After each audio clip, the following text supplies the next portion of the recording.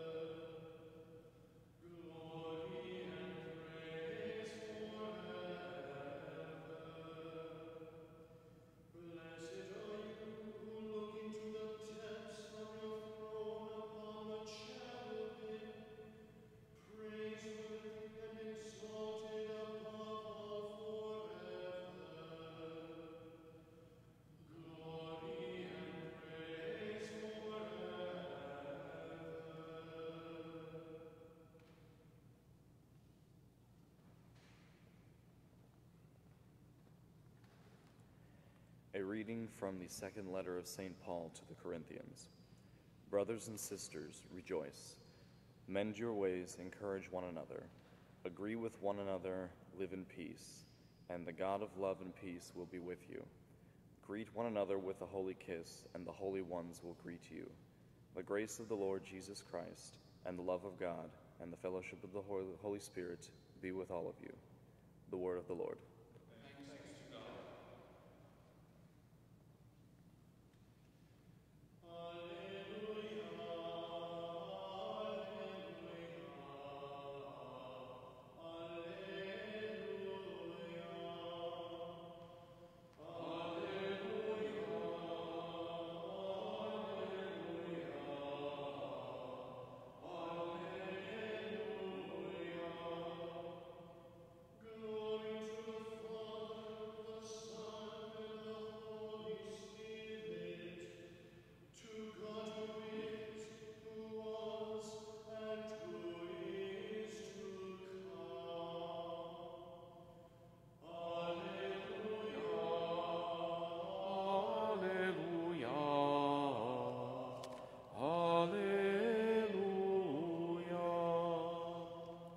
The Lord be with you.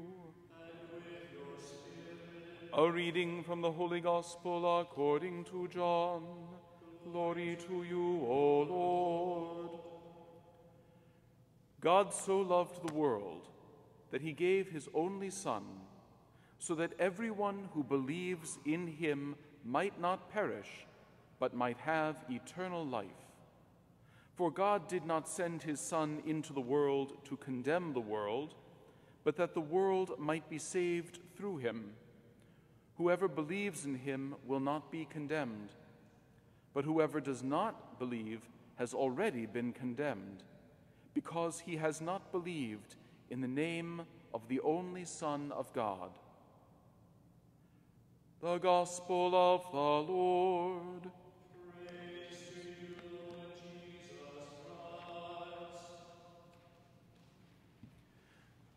A couple of announcements this morning before diving into our homily in earnest. The first is that on Thursday we celebrate the feast of Corpus Christi, that is to say, the feast of the body and blood of our Lord Jesus Christ. And as such, we're going to have 2 hours of exposition of the Blessed Sacrament. The church will be opened, and people will be invited to come and to spend some time in adoration of our Lord in the Blessed Sacrament. That will begin at 6 p.m. on Thursday, and it will conclude at 8 p.m. on Thursday. The social distancing rules, hand sanitizing, and face masking rules will be in effect. So nobody will be admitted without a face covering, and we will keep an eye on how many people are in the church at any one time. But we wanted to offer folks an opportunity to be directly in the presence of the body and blood of our Lord Jesus Christ, this Thursday from 6 p.m. until 8 p.m. In the name of the Father, and of the Son, and of the Holy Spirit, amen. The words of St. Paul to the Corinthians today could not be more prescient. Brothers and sisters, rejoice. Mend your ways. Encourage one another. Agree with one another. Live in peace. And the God of love and peace will be with you. Greet one another with a holy kiss. All the holy ones greet you. And indeed, in a time of massive demonstrations and civil disturbance, and a sense that there is something wrong, there is some discord, some disorder within our society that has given birth to these demonstrations and sometimes to this violence, we've got a lot on our minds, and we want to see how we can live the exhortation that St. Paul gave to the Corinthians. And we might remember that the Corinthians were famous for being a partisan people, for being broken into different camps, both within the church and without. And so they understood what it meant to live in a divided society and what it meant to yearn for a more just and equitable existence. On this Trinity Sunday, in light of the demonstrations and the damage that have so affected our city, I don't think that it'll be surprising to anyone to hear a priest say, God is the answer. But as with so many parts of our Catholic life, we dare not leave things at the level of a pleasant maxim, God is the answer. We do not want the gospel to be relegated to the realm of trite sloganism. The great liturgical cycle that we have completed just this past week with Pentecost is a liturgical cycle of love. It began with the Father's saving love for mankind at Advent. It proceeded through the sending of that saving love in the life, death, and resurrection of the Son at Christmas, Lent, and Easter. And the cycle culminates with the enduring presence of that love in the person of the Holy Spirit at Pentecost. We are a people whose entire religious understanding is personal in the Father, the Son, and the Holy Spirit. This Trinitarian saving love, in its conception, its sending, and its endurance among us, is meant to answer the deepest questions of the human person. Who am I? What is the meaning of life and of suffering? What happens to me after I die? And certainly all of this applies to the present moment. These great existential questions which St. John Paul II elucidated in his encyclical Fides et Ratio, these are the questions that all people ask. And all iniquities, all problems rise when these questions are not answered to the satisfaction of the human heart. The saving love that we are talking about today on this Trinity Sunday, this saving love is not too difficult to understand. It is not ethereal or ephemeral. The word is near you, brothers and sisters, in your mouth and in your heart, as St. Paul had preached to the Romans. Because this word becomes flesh and is able to relate to us, explain himself to us in Christ, and in Christ present in all believers, right? Because it came down in Christ and is present in the person, in the flesh of believers, we can take our time, understand this word, ask questions about this word. Literally, we can flesh it out in our own existence. And that's a beautiful thing. And it's all based on the fact that the Word was incarnate in the person of Jesus. Two things happen. One, we are comforted that we can understand and live the love of God. And two, this incarnate personal love between the person of the Son and us. This personal love directs us, it exhorts us, it shows us the pathway forward for how we are to live the love that we've received and understood. In the words of the Church's social teaching, political community finds its authentic dimension in its reference to its people. It is and should in practice be the organic and organizing unity of a real people. The term people does not mean a shapeless multitude, proclaims the Church, but a group of human persons. A people exists in the fullness of the lives of the men and women by whom it is made up. In other words, to say that we are a people is not an abstract idea. It exists in the flesh, in the beating hearts of each individual within a society. In these words spoken by Pope Pius XII and repeated by the College of Bishops in their compendium of the social teaching of the Church, in these words we begin to formulate a vision surrounding our present difficulties. Now, anyone who has ever worked with the poor, the disadvantaged, or really anyone who suffers, all right, if you've worked with any of those people, you know that there is a world of difference between what we read in the media, what we hear from political leaders, and what we then encounter on the ground, face to face, in flesh encounters with real people. I've had the privilege of working with the missionaries of charity on 2 different continents. That's Mother Teresa's nuns. I've walked with our poorest neighbors in conjunction with local missionaries here in Washington. I've connected more people than I can count with social services, both at the city and in Catholic charities. And there's a few things that I can tell you from these flesh and blood encounters with people, heart speaking to heart. I can tell you that the reality of actually working with real people is infinitely more nuanced and complex than the raw numbers that we see on screens, and certainly more complex than the abstracted descriptions that we receive from leaders in any forum. There is a problem of inequity in our society. Let me repeat that so that there should be no doubt. There is a problem of inequity in our society. Political, judicial, economic, racial, it's all mixed up together. We can't just pull out one thread. It's all an organic, enfleshed, personal reality for the people that live it. As an abstract, it is impossible to accurately describe this inequity. But when you meet the real people, you know that there is indeed something wrong. You also know that there are real things that you and I, each of us, as individuals and as friends and neighbors, can do to help.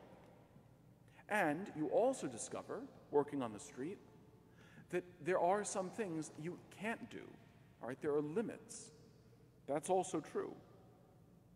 I can also tell you that whatever degree of success or failure you achieve, when you work at it in the flesh, one-on-one with real people,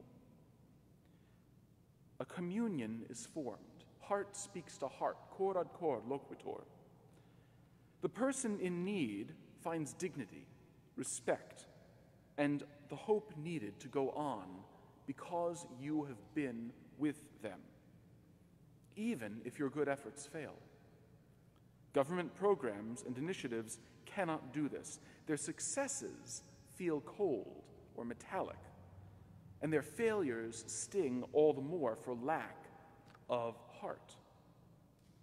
State aid, laws, and procedures will only succeed insofar as they support and augment the flesh and blood decisions of real persons working together in real time. This should ring true with us not only as Christians of Trinitarian faith, but as citizens of a republic. We know that from the day of our foundation, we have depended upon each other, not on abstract ideas, not on leaders far away, but on each other. So we've described the Trinity as a union of persons, and that union of persons works in their own way for the salvation of the human race, which is itself, the human race is itself no abstract idea, but also a communion of real persons with hearts beating in real bodies. And that only when those persons work together as such, as persons, only then do they progress. Okay, so how are we to work together? What do we, as sons and daughters of the Church in particular, bring to our neighbors? Again, we can turn to the words of Pope Pius XII, repeated by our contemporary bishops. Faith in God and in Jesus Christ sheds light on the moral principles that are the sole and irreplaceable foundation of that stability and tranquility, and of that internal and external order that alone can generate and safeguard the prosperity of states. Let me repeat that, because that was written in what in the Church we call Vaticanese. It's the language of the Vatican. There's lots of commas and semicolons in there, so let me make sure we get that again. Faith in God and in Jesus Christ sheds light on the moral principles that are the sole and irreplaceable foundation of that stability and tranquility, of that internal and external order that alone can generate and safeguard the prosperity of states. Put concisely, brothers and sisters, what we bring to the difficulty of the present moment is our faith. Now again, that might be one of those seemingly obvious statements, right? Oh yeah, my priest is telling me to bring faith to the world. Well, yeah, of course. What else does he say? So let's unpack it, right? Let's unpack that. Faith is not dogmatic statements, though faith can be enunciated using dogmatic statements. Faith means we bring our response to the love of God present in our lives to all those that we meet. Faith means that we bring a response to the love of God which is present in our lives, and we bring that response to our neighbors. That's what faith is. For Jesus, that meant going to the cross for the sake of the ones he loved, for those he would adopt as his fellow sons and daughters of God. What have we given of ourselves? How have we followed our Lord in giving our personal, our flesh and blood outpouring for the sake of our fellow sons and daughters of God, just as the Son did on the cross? Do we research, listen to, and understand the needs of all of our neighbors? Or do we fall into self-selecting algorithms that feed us only the news that we want to hear, only the figures that we want to see, the websites with which we are comfortable? Do we write to our leaders, sending the simplest of emails to enunciate a more Christian response for the sake of those who suffer poverty or injustice? Or do we assume that someone else has that covered? A think tank, a political action committee has that box checked? Do we walk into the voting booth and flip the simplest of switches? We know that those who vote in our country, even on what is called a high turnout year, are far too few. Do we volunteer and put ourselves on the line, put ourselves face to face with those in need, even if only to comfort them. In the poorest wards of our city, there are 8 parishes, all of which have a heck of a time getting volunteers. I know, I served in one of them, right? It's a challenge getting people to help. In those same neighborhoods, there is one house of lay missionaries doing great person-to-person work, one house of nuns who take care of the poorest of the poor. Now, I can only speak for our local community, right? But in the Archdiocese of Washington, we have 700,000 baptized Catholics. Why, in the most suffering places, why in those neighborhoods do we not see a wave, a tsunami of volunteers, of assistants, of visitors, of teachers, of advocates from among the more fortunate parts of our community? Our response, that is to say, our faith, has been cold, even miserly. And I'm not talking about money. That would be to fall into the abstract, though of course money helps. I'm talking about flesh and blood. I ask that this Sunday we take time to really think, in what do I place my faith? In what do I place my faith, and how has that motivated me to put my flesh and blood at the service of the neediest among us? Is my faith placed in a political party, such that my party identification is enough? My party identification, whichever party you're in, exempts me from real personal action. Because what happens? We think, well, I'm with the good guys, right? Whoever they may be.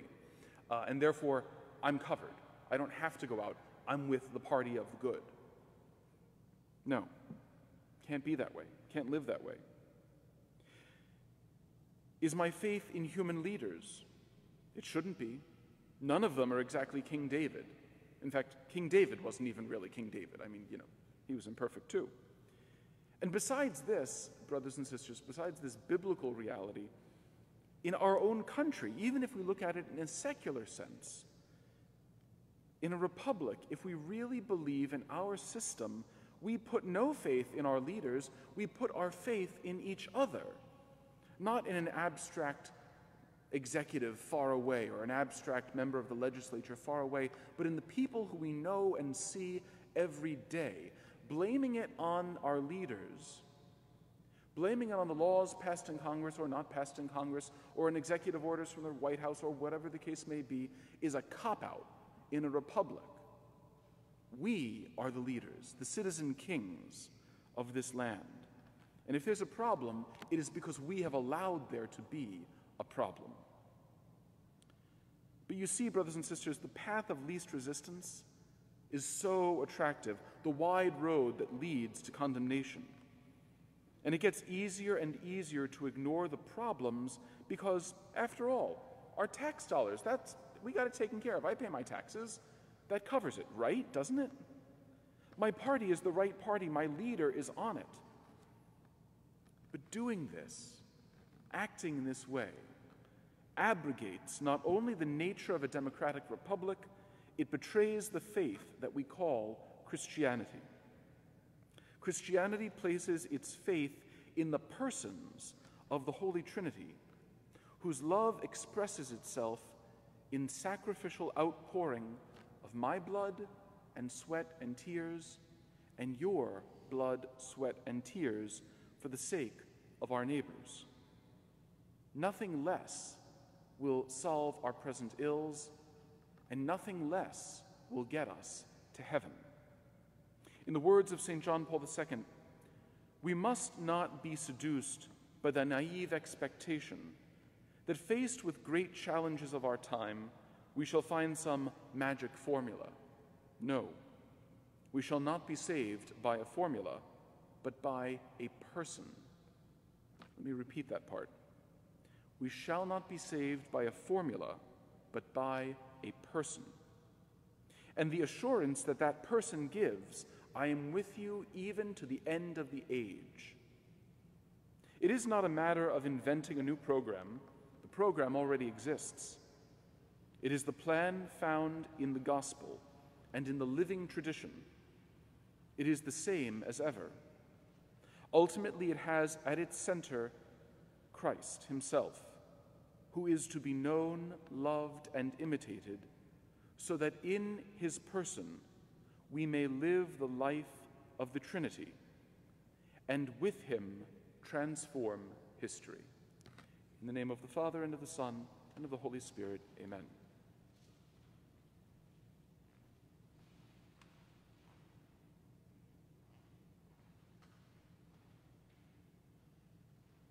Rising, we profess our baptismal faith. I believe in one God, Father, the Almighty, maker of heaven and earth, of all things visible and invisible. I believe in one Lord Jesus Christ, the only begotten Son of God, born of the Father before all ages, God from God, light from light,